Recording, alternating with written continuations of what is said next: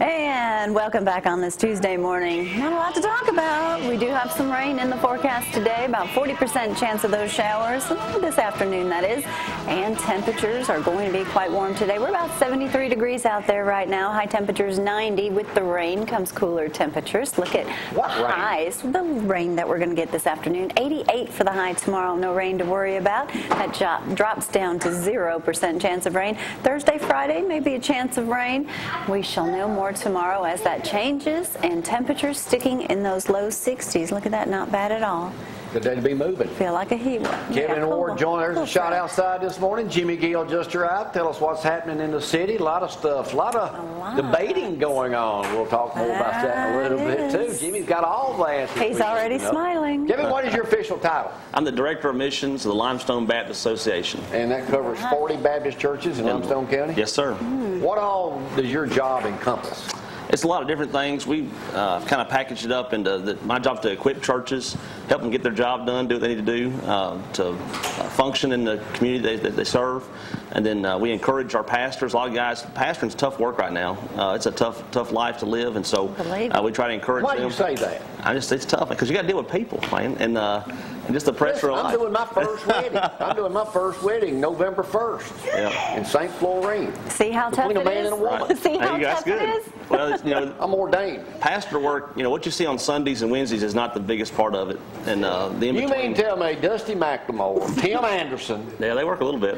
Joel Carlisle actually do something besides what they do on Sunday morning? Yeah. They do a lot. The toughest thing is toting the needs and concerns of people with you. There's families going through tough stuff, and as much as you like to, it's not a job that you just walk away from. It goes with you when you walk away. You're saying everybody's got problems. Everybody's got problems, and we know all about them. And think about it, when they're out and about, everybody wants to ask them questions too. So it's fun. That's exciting though. Hey, well, it's no kidding. We used to go to the Wellness Center. We go to Riviera now.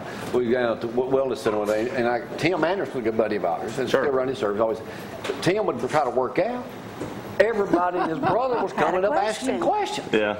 You get it. He's a local celebrity. Tim Anderson's a good guy. And Dusty also. Now, do you do counseling yourself, or you just work with these guys? We actually have a counseling center there. Pathways has we have a counselor on staff there at the office, and so people can do that.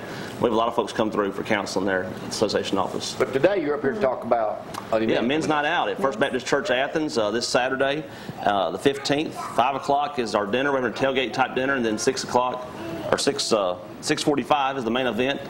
Brody Crowell and Tommy Bowden are going to do a great job. We're going to do an interview with them about their life, and then they're going to share about the greatest thing in their life, and you'll be surprised it's not football. And it's going to be great, $10 a person. We've got almost over 200 plus high school students coming. Football players are all coming in their jerseys, from their coaching staffs are coming, and we're over 730 tickets already sold, so we've just got a few left. What's the capacity?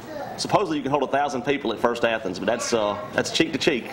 So it's a house full of people. But still have plenty of room. Who is Tommy Bowden's son married to? From Athens, Alabama. I don't know that answer. You're the trivia man. You're just full of information. I'm impressed. Every moment I'm with you, I'm just a little more impressed. So Paul Irons' granddaughter is married to Tommy Bowden's son, baseball player. Cool. Yeah, there you go. There's a little tribute for them. That's good. All right, where do they get tickets? You can get them two places: First Baptist Church Athens church office, or at our office across from Dixie Auto over there. You can stop in and we've got some armbands there, $10, get you the food, get you your meal and the ticket. And that's going to be a great deal. But there's a few left, so you need to get them if you're going to get them. You couldn't get any better speakers than Brody Crowell. The only bad thing I got to say about Brody Crowell, I remember watching this. Dan, you can appreciate this. I thought Auburn was going to kill him one day. Yes. They must have 11 sacks. Like every time we get the ball, I thought he was going to beat us 50-0. Thank goodness we made it kind of back in the old days before we started winning everything. But I thought this was going to kill him. Yeah. Just.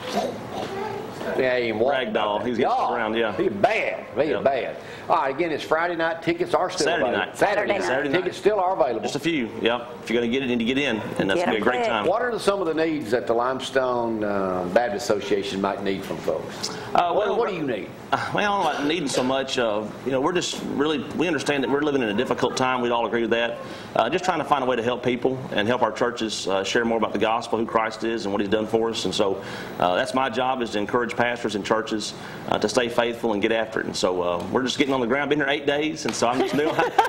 Moving in today. Yeah, moving in the house today. Yeah. So just a lot of exciting things going on. About how many members are there all together, the 40 Baptist churches? I wish I knew that one. I'm sure there's a statistic somewhere. There's a bunch of them. Of course, the FBI can't find half of them. So I mean, a lot of them don't show up. They're in the witness protection program or something. But so do you go and visit each of these 40 churches at one point?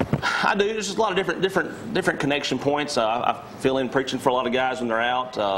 We're available to do revivals, stuff like that, and then just helping those churches when they're doing events or things, making some resources available to them. Just like with this men's night out, we're helping sponsor part of that. And then the bigger part, our Alabama Baptist State Convention helps us too. We're able to get some funding up here to help us do some really good stuff for our communities. Okay, great. Well, Kevin, welcome back to Athens. Glad to be here. Look forward to having you on the show. So chipper in the morning. Any way we can help you do anything with the association, you let us know. We'll do it. You'll have to come back. Thanks for having us on. We'll take a break. Come right back with City Council President Jimmy Gill in just a second. Y'all hang on.